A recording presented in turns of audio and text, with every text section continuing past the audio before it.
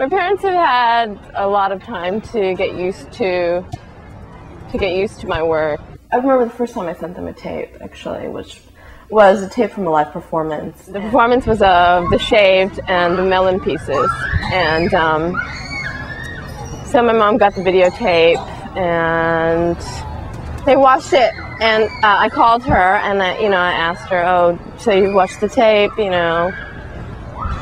what did you think? And she said, oh, I watched it, and there was dialogue, so it was really hard for me to understand what was going on, but your father watched it twice, and but he never mentioned any of it to me, so I actually at that point had no idea how they felt about my work, but was pretty much petrified. Oh no, are you kidding? He still never talks about my work,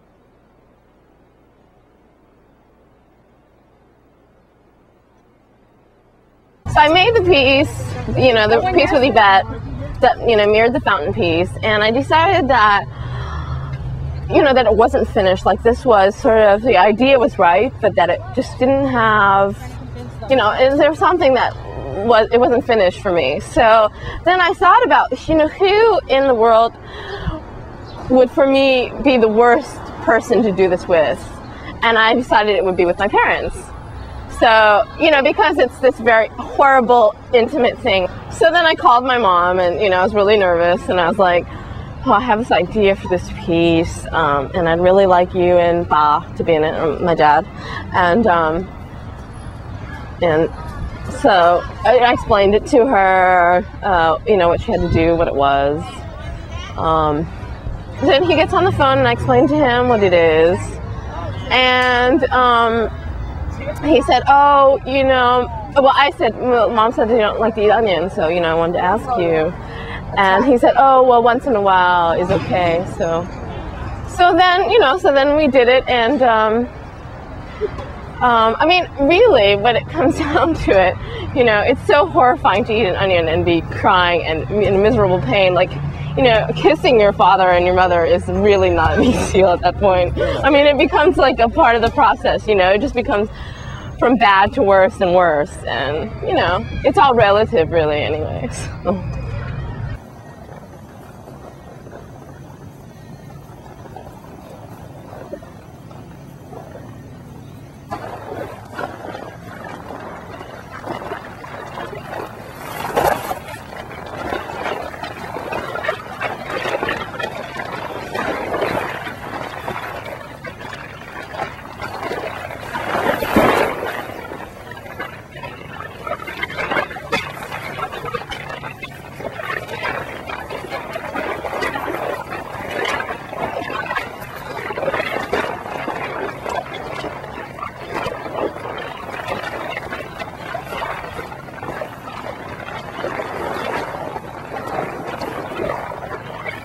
I think maybe particularly the eel piece that you mentioned before, the eel piece where I'm laying on the ground and there's the camera above me and live eels get put into my shirt. And I did that a couple times live, and when I did it in New York, when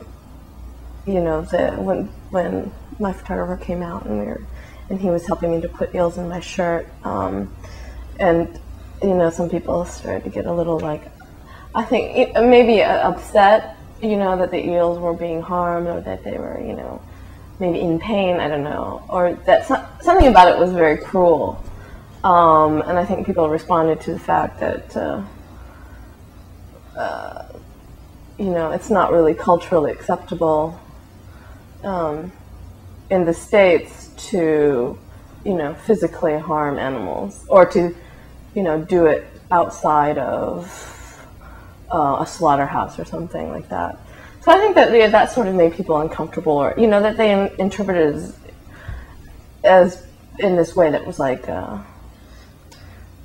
cruel to animals. I mean, which it is. I mean, it was, it was quite a cruel piece.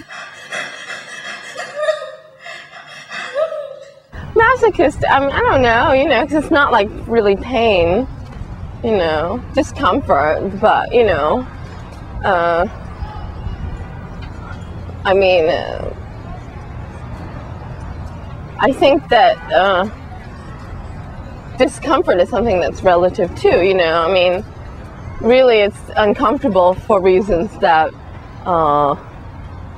that we've created, so which really speaks more to the general culture really than, to specifically the actions that I'm doing.